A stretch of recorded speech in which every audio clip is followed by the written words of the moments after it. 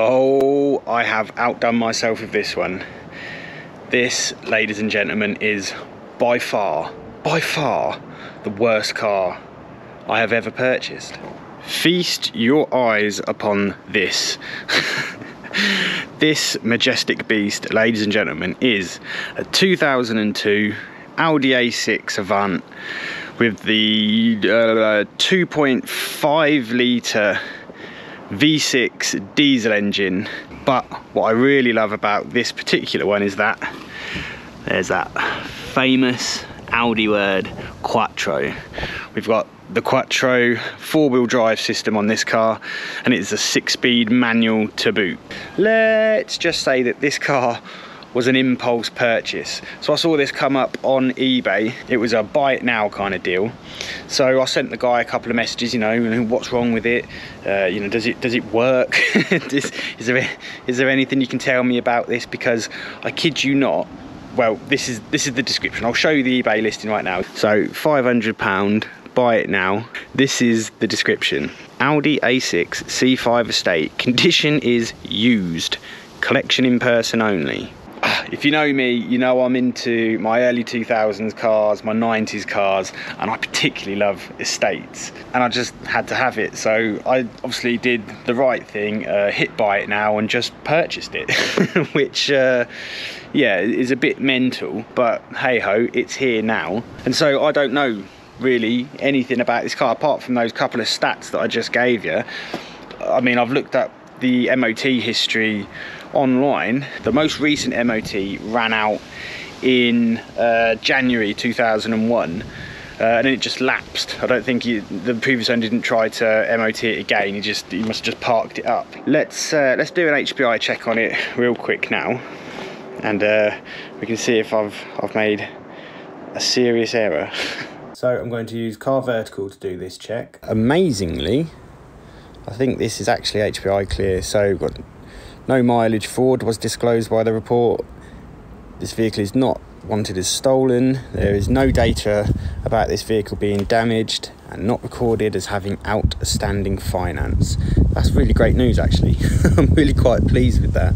So we've got the failed MOTs. So you can see all the other categories here that it's been checked with. So it hasn't been used as a police vehicle or as public transport or as a taxi. Stolen vehicle check was checked in all of these countries. And the thing I'm most pleased about is the fact that the mileage all seems to line up. So this is all great news.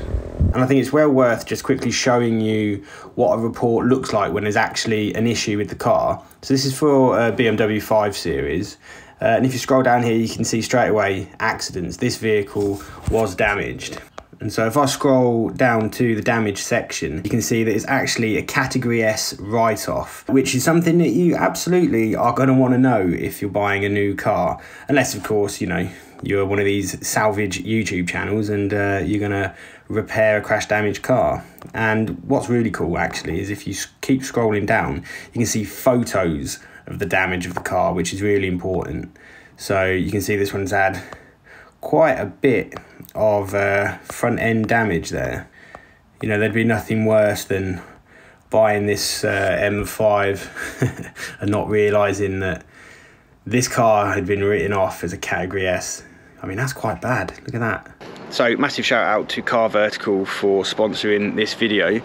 If you use the link in the description below, you can get yourself 10% off an HPI check like you've just seen, a full report. Thank me later. So yeah, this car doesn't have an MOT right now. This is not MOT'd, and it is also sawn. So I think the best thing to do is probably let's just have a look around the outside to begin with and just take it from there. I've only had a really quick glance at this car myself since it came off of the trailer, and I just kind of parked it up here, and you know, I'm seeing a lot of this in the daytime now with you guys for the first time. So I mean, first things first, these headlights. I mean, I can't imagine they're gonna get through an MOT. I mean, you can hardly see through them. That's not good. So, but the bodywork down here on the bumper, I mean, yeah, that's okay. We've got some kind of horrendous stabbing kind of holing thing there, but That's not bad. But things get a little bit worse as we move around here. There is quite a bit of rust on this front wing. So, I mean, if you come down here, you can see that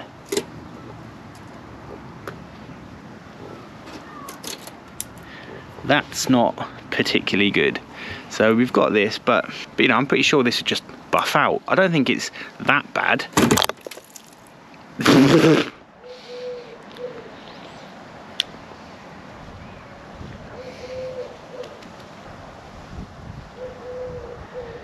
Right. Okay, well.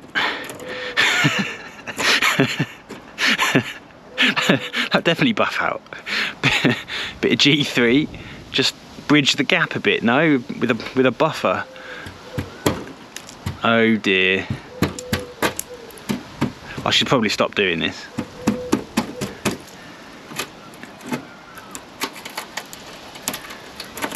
Oh my days, look at this. Oh my god. Oh, it's awful. Oh, it just keeps going. Oh, it's horrendous.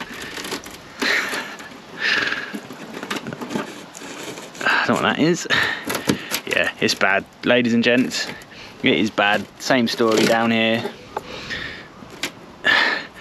So, luckily, I think the other side is actually a lot better than that.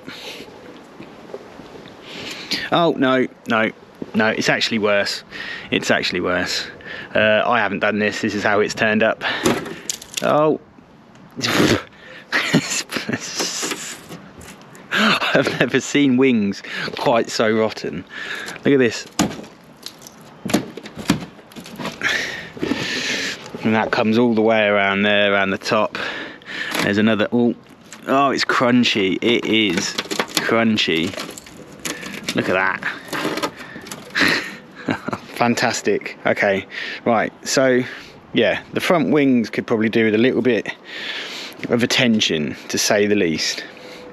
So if we move down the doors, we've got some rust down there on the door, but that's actually quite solid, so that's fine. There's no dents or anything down this side, so the bodywork's actually pretty straight. We've got some more rust there, but that's just surface rust. This is coming off. There's a bit of rust down there, but it's not too bad. That's just dirt that you can see falling out of there. It's just surface rust. A bit more surface rust there, but it's actually solid. Yeah, no dents or anything. I mean, the paint is incredibly faded. I don't know how well this is picking it out, but it's that kind of very weird bluey kind of purpley colour that Audi did. I mean, there's some quite fantastic blemishing of the paint here, but I think some of this like genuinely will come out with a good buff. Look at the roof. The roof doesn't look too bad at all. I mean, I think these are actually known for rusting down in these roof rail parts. I mean, let's go around the other side and have a look. Oh yeah, hello. There we go, there's rust. Rust, solid though, it's a bit bubbling. Rust.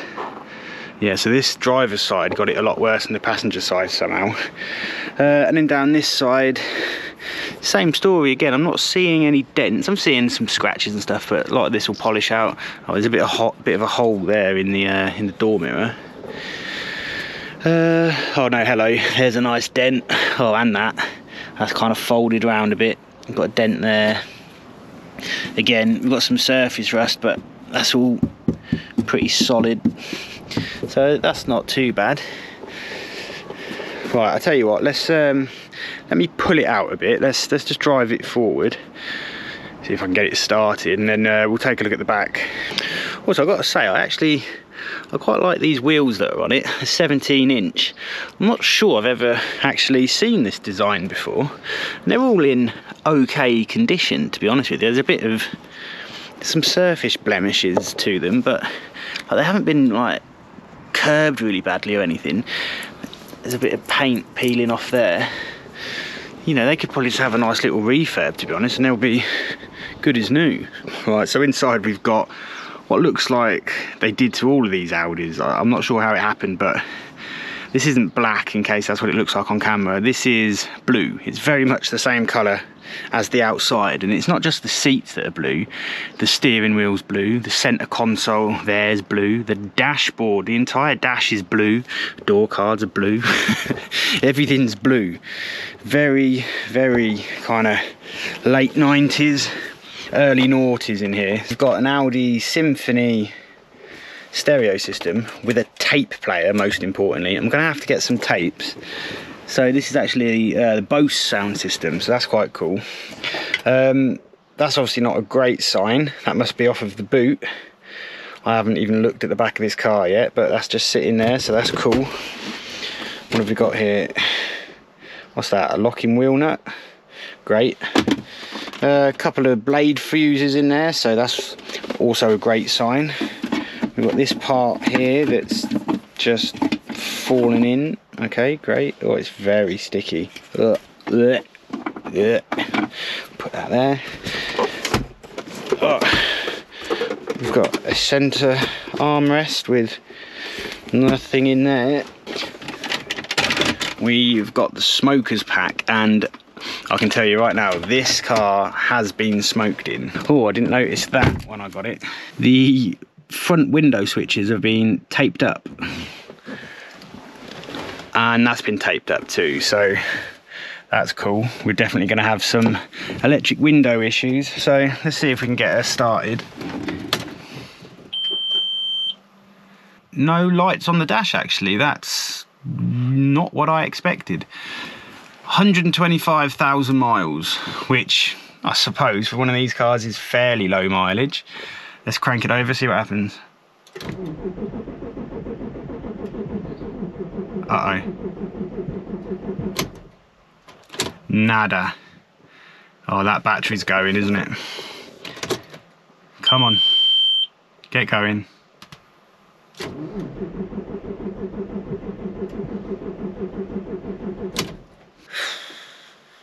Okay, I'm going to need to charge the battery now, aren't I? Which is just fantastic. Definitely wanted to be doing that in the middle of a video. So I suppose, you know, while we're in here, oh, hello. What's this? That looks like something out of the engine bay, doesn't it? I think that's the bit at the front, goes at the front by the windscreen here in the engine bay. So that's obviously not a good sign. Someone's been fiddling around in the engine. The interior is actually in pretty good nick though. None of the leather looks ripped or torn or particularly worn, so that's good. And like I said, yeah, this has got a 6-speed manual gearbox, and you know, that's quite cool, you know, coupled with the Quattro system. Actually, let's take a look in here. Oh, okay, so we've actually got a service history. This is good. So the very first service was at 30,000 miles in 2004. Had its delivery inspection in 2002. So Shrewsbury. So this is actually from Shrewsbury. Do you say Shrewsbury or Shrewsbury? I never know. Shrewsbury. So maybe this car lived its whole life in Shrewsbury. I mean, I'd be amazed if it was a one-owner car. I haven't got the logbook yet, so I don't actually know how many owners this has had. Work carried out, long life service. Okay, cool. So another one 2006, then 2008. So it looks like it's had a service every 2 years. The last service recorded in the book was 2016. So this hasn't had a service maybe in 6 years. Great. That was at 109,000 miles as well. So the car's now got 125, so it's probably safe to say this car is due a service. Before I go and charge the battery, let's just pop the bonnet now and have a look. If I knew where the release catch was. Oh, down there. That's where that bit that was in the car goes, at the top there. So someone has been in there. It's a bit minging in here, to be honest. That's the cabin filter, no? Just kind of all nice and open and exposed to the elements. Surely there's supposed to be some kind of cover on there. Right, I mean, it's all here. How do you take these off?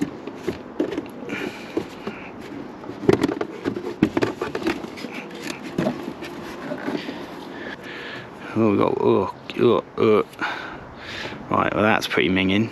So this engine is supposed to put out 180 brake horsepower. I can tell you right now, this car does not have 180 brake horsepower. So when we took it off the trailer and I drove it in, you put your foot down, and when I say nothing happens, I really do mean nothing happens. It feels naturally aspirated. So I'm thinking maybe, I mean, I don't know, you know I don't know. You know that I know, and I know that you know that we all know that I don't know what that necessarily means, but it could be that the turbo's gone, and that's why it's been parked up, I imagine. So I'm gonna have to have a look at it, because I can tell you right now, the only things that I know about diesel cars are that 1, they don't take petrol, 2, they don't have spark plugs. I know, mad, but I'm just a messenger, you know. Don't have a go at me. I didn't design diesel cars. That's just the way they work. They don't have spark plugs. This is gonna push my skills again. And don't forget, that's why I do all of this. I'm not in this for the money. This car is not gonna make me any money whatsoever. This car is the epitome of not economically viable. I really should put that on a t-shirt. So, I mean, it is absolutely minging in here. That, I mean, there's so much dirt built up on the cylinder heads there. We've got some cable in here with this outer protective sheath. Oh, I don't know, has that been chewed, or is that it's been torn? None of the actual cabling underneath, the actual sheathing for the cable in there, looks damaged, so that shouldn't be too bad. I mean, everything looks in place, to be honest with you. There's something maybe leaking in there. I don't know what that is.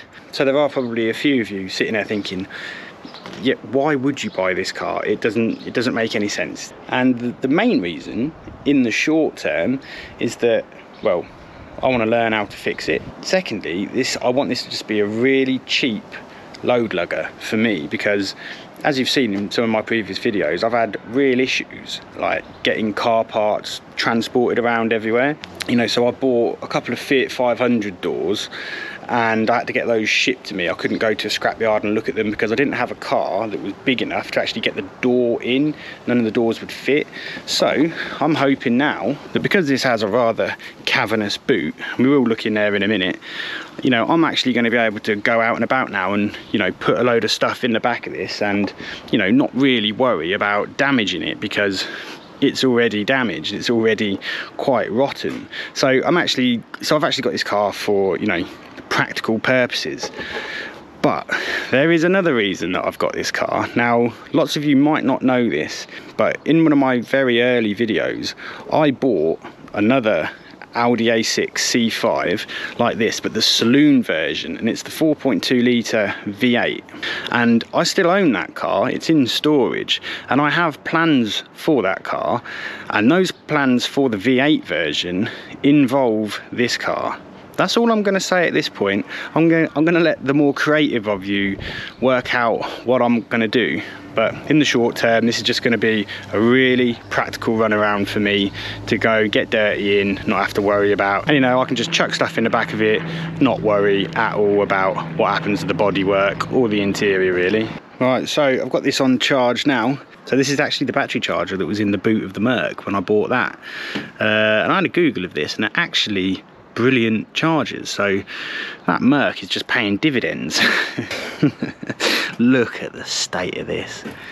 Oh god, that's just bad. That's bad. Okay, so that battery should now be charged. Let's see what she has to say.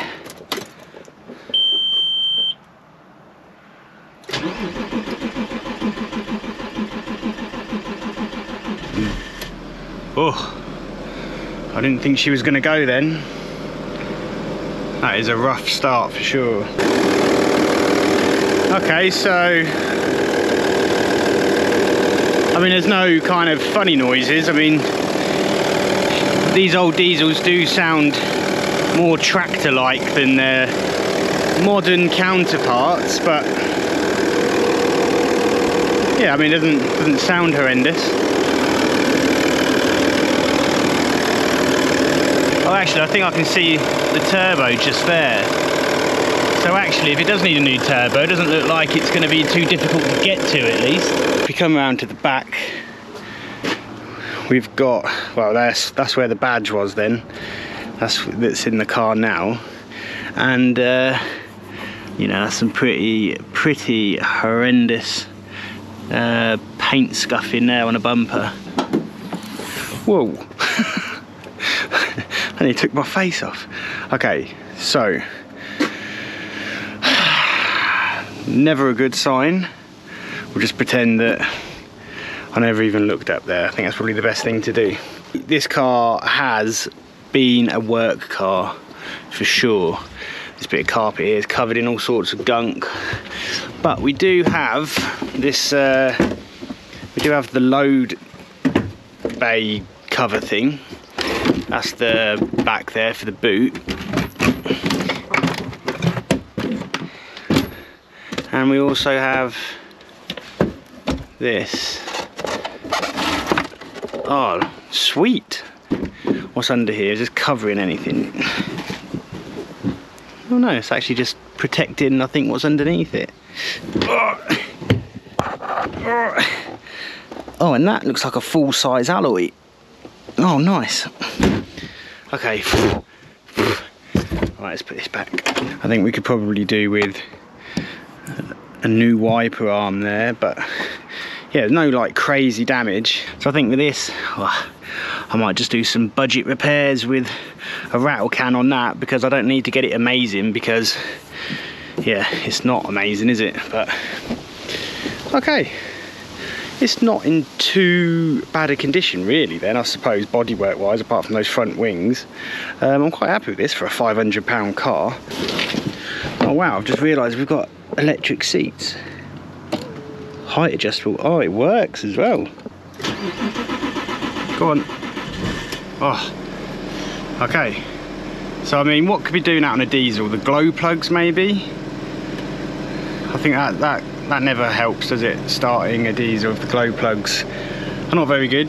Right, so I plugged in my scanner and I've just done a full system scan. Okay, so we've got 18062, signal to B+, please check DTC memory of instrument cluster.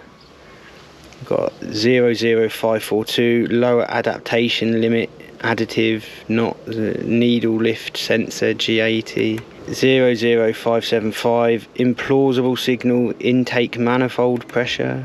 18058, malfunction in basic settings, something.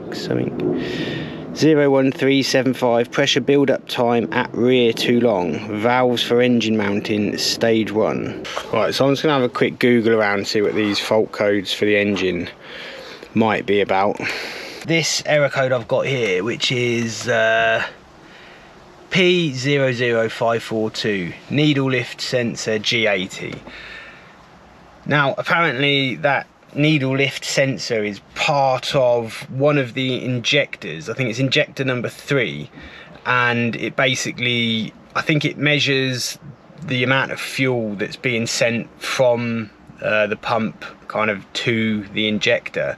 And on these engines, they're fairly notorious for going, and they can cause the symptoms that I've got, which is like a drastic reduction in power. And lots of people saying, you know, they put their foot down and nothing happens, and they think, oh well, that's just, you know, how a turbo diesel can drive, you know, you've got a massive hole in the power band. But it's a much bigger hole. It feels like a much bigger hole, and this issue seems to be the one.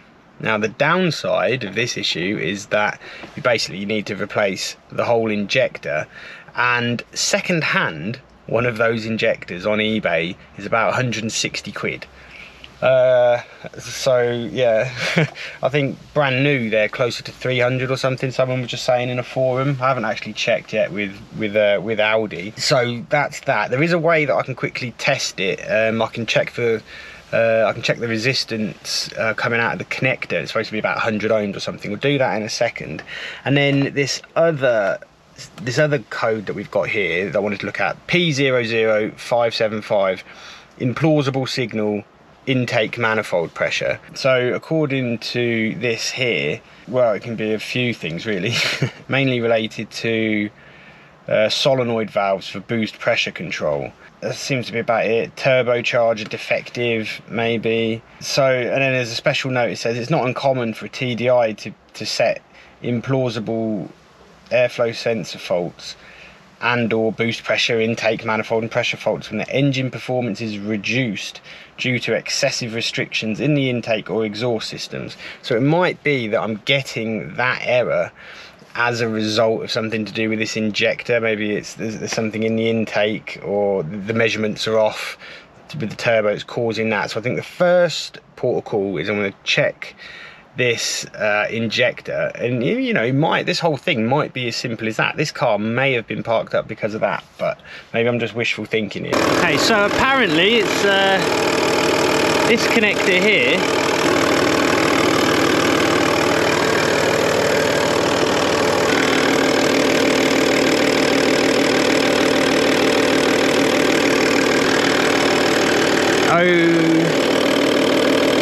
That is me testing the resistance there, and I've got OL. Okay, yeah. Right, well. Okay, so that means that that needle lift sensor is broken. It should be 100 ohms of resistance, and I'm getting over limit, which means that it's kaput apparently. So I think I've already found the issue of why this car was parked up, and I think it's due to that injector. I didn't think it was going to be that easy trying to find the error here, or the issue with this car. I shouldn't have said that. I shouldn't speak too soon, should I? Get off.